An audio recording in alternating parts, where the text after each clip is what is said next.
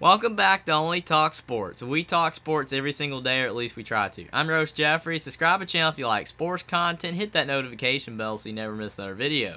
Now, we just passed 300 subs. Thank you guys from the bottom of my heart, and I hope I can continue to make great content you guys will enjoy in the future. Now today I'm going to go over my mid-season All-American list for college basketball. There's a lot of other publications that have put theirs out as well, but I'm going to go over who I think should be first, second, and third, and honorable mention All-Americans for college basketball at this time. Now my first player that I have on the first team All-American list is Zach Edey. He has been a beast for Purdue this season. He's putting up 21.4 points per game, 13 rebounds per game, and 2.3 blocks. Purdue's also the top team in the Big Ten right now, and that really helps his case to be a first team All-American. And no one's really arguing right now. He's 7'4", and he dunks everything that's in front of him. And he's playing much better defense than he did last year, and he is definitely carrying the load now that Travion Williams has graduated for Purdue. Number 2, I have Jalen Wilson. He has 21.4 points per game as well, 8.6 rebounds and 2.5 assists. He has been fantastic for the Kansas Jayhawks this year. He's been clutch, hitting a lot of big shots for Kansas. And even though they're on a 3-game losing streak, Kansas is still one of the top teams in college basketball, and he's one of the top bucket getters in the sport. Drew Timme I have at number 3, and he's averaging 22 points per game, 7.6 rebounds, and 3.3 assists. He keeps coming back for Gonzaga every year, and every year he puts up more points than he did the previous year. And even though Gonzaga has been in the national spotlight for the wrong reasons lately, for losing to Loyola Marymount and actually really struggling in West Coast Conference play, Drew Timme is not the reason they've been struggling, and he is playing fantastic basketball. Number 4, I have Trayce Jackson-Davis out of Indiana, and he's averaging 19.7 points per game, 10.8 rebounds per game, 3.4 assists per game, and 3.2 blocks per game.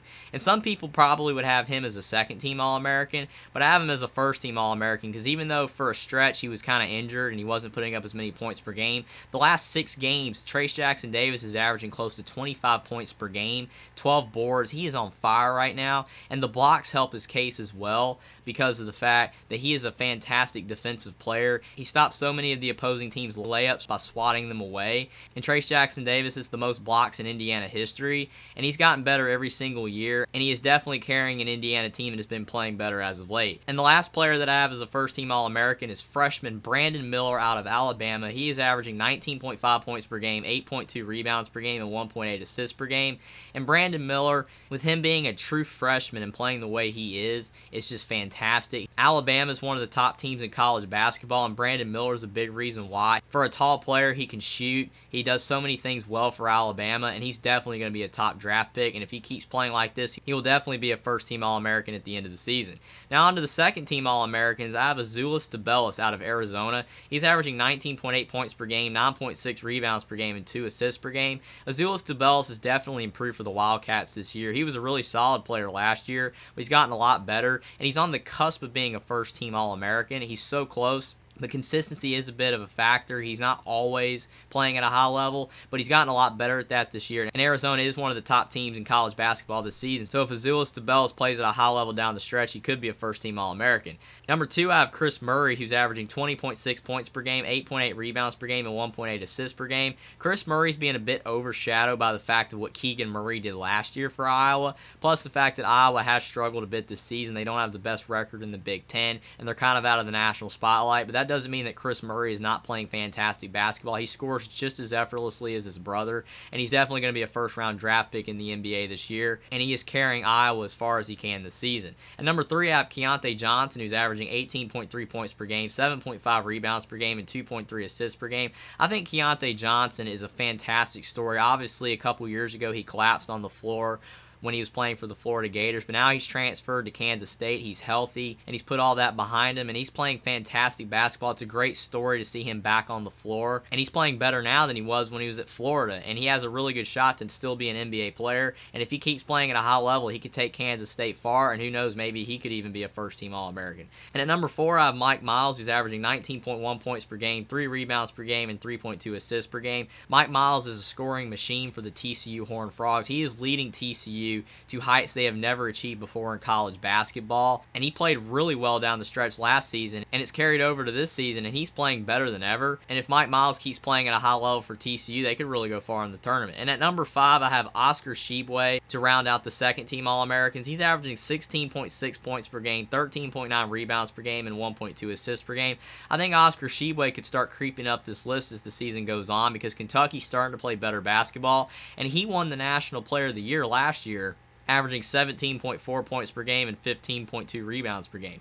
That's not far off for what he's averaging this year. It's really tough to repeat anyway. When people see what you've already done the year prior, you have to either meet or exceed what you did the season before to win National Player of the Year again. And for Oscar Tshiebwe, he hasn't necessarily done that yet, and Kentucky as a team has not played very well, but they're starting to get it together, and Oscar Tshiebwe has been playing better as of late. So again, if Oscar Tshiebwe keeps playing at the level he's played the last 5 games for Kentucky down the stretch of the season, he could still end up being a first-team All-American. Now on to the third-team All-Americans. At number 1, I have Sully Boom out of Xavier. He is averaging 16.8 points per game, 4.2 rebounds per game, and 5 assists per game. He was such a big addition for Sean Miller when Sully Boone transferred from UTEP to Xavier, and he's been one of the best players in the Big East, and he's definitely a reason why Xavier's the top team in the Big East right now. If he keeps playing at a high level, then Xavier could win the Big East, and he can move up to a second or first team All-American as well. At number 2, I have Armando Bacot, and he's averaging 17.9 points per game, 11.4 rebounds per game, and 1.8 assists per game. Armando Bacot's kind of in the same situation as Oscar Tshiebwe. He's being a bit overlooked right now because he's putting up great numbers, but they're a little bit less than what he put up last year. North Carolina has been struggling this season, but the Tar Heels are starting to play better basketball. And both Armando Bacot and Oscar Tshiebwe were banged up at the beginning of the season, but if Armando Bacot continues to string great performances together for North Carolina, then he can move up this list as well. At number 3, I have Marquise Noel, who's averaging 17.1 points per game, 3.2 rebounds per game, and 8.3 assists per game for Kansas State. And Marquise Noel has been such an important piece for the Kansas State Wildcats this year. He's a 5'8 guard who's been with the program for a few seasons, but this year's been his breakout year for first-year head coach Jerome Tang, and Marquise Noel is such a warrior on the floor. The fact that he averages 3.2 rebounds with his short stature of 5'8 is incredible. His assist numbers are high, and he definitely leads the Kansas State offense. At number 4, I have Jalen Pickett out of Penn State, who's averaging 17.3 points per game, 8 rebounds per game, and 6.8 assists per game. Some people probably wouldn't have Jalen Pickett on their top 3 All-American teams, but he's been fantastic for Penn State this year, and even though Penn State's kind of a bubble team in the Big Ten right now, they wouldn't even be on the bubble if it wasn't for Jalen Pickett. He has been great for the Nittany Lions all year. He gets his teammates open, he gets a lot of assists, he rebounds the ball well for a guard, and he's been scoring a lot of points. He's been doing it all for Penn State this year, and he's going to have to continue to play at a high level if Penn State wants to make the tournament. And at number 5 on the third-team All-American list, I have Jaime Jaquez out of UCLA, who's averaging 16 points per game, 7.2 rebounds per game, and 2.6 assists per game. He averages the fewest points per game for anybody I have in my top 3-team All-American list, but Jaime Jaquez, his value to the UCLA Bruins should not be understated. He does so many things for UCLA. He plays hard, he's very physical, and he finds ways to win for the Bruins. And even though their 14-game win streak just came to an end, Jaime Jaquez has still been playing fantastic basketball. He finds ways to score, he rebounds at a high level, and he's just a really solid player overall for a really good basketball team this year.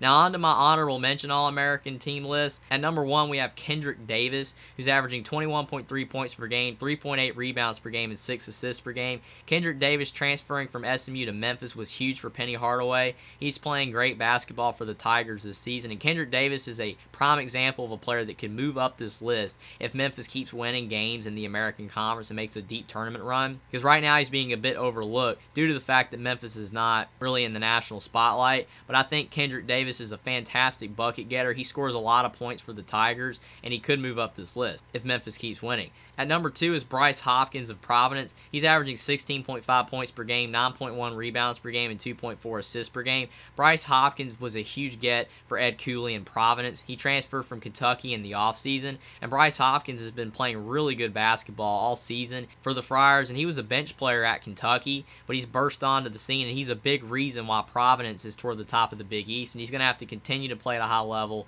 if Providence wants to have a shot to win the Big East. At number 3 is Adama Sanogo of UConn. He's averaging 16.9 points per game, 7.2 rebounds per game, and 1.4 assists per game. He's a really solid player for UConn. They've really been struggling the last few games, losing 6 of their last 8 games. But Adama Sanogo has not been the problem. He's been playing really solid basketball for Dan Hurley, and he's been overlooked for the last couple seasons in college basketball due to the fact that there's so many fantastic big men in college basketball. But he is a really solid player, and he has a chance to move up into the first 3-team All-American list if UConn can start winning some basketball games again, and he keeps playing at a high level. At number 4, I have Terquavian Smith, who's averaging 18.6 points per game, 3.4 rebounds per game, and 4.6 assists per game. Terquavian Smith has been fantastic for NC State this season. He's a player that could have went pro last year. He was a first-round draft pick, but he decided to come back for Kevin Keatts and the Wolfpack, and that has definitely helped out NC State this season, a team that really has a good shot to make the NCAA tournament if Terquavian Smith keeps playing at a high level. He did suffer a scary fall against North Carolina,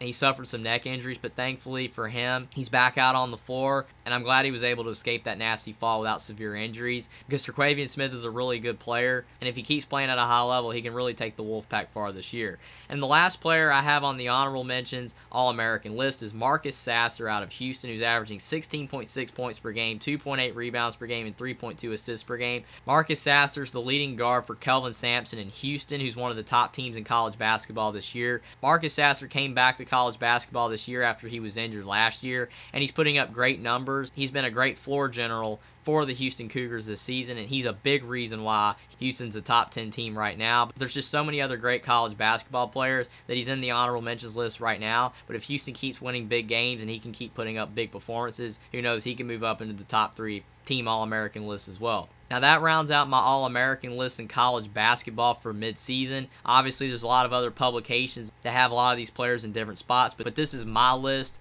for first, second, and third, and fourth team All-Americans. Again, to recap, I have Zach Edey, Jalen Wilson, Drew Timme, Trace Jackson Davis, and Brandon Miller as the first-team All-Americans. Second-team All-Americans, I have Azuolas Tubelis, Chris Murray, Keontae Johnson, Mike Miles, and Oscar Tshiebwe. Third-team All-Americans, I have Sully Boom, Armando Bacot, Marquise Noel, Jalen Pickett, and Jaime Jaquez.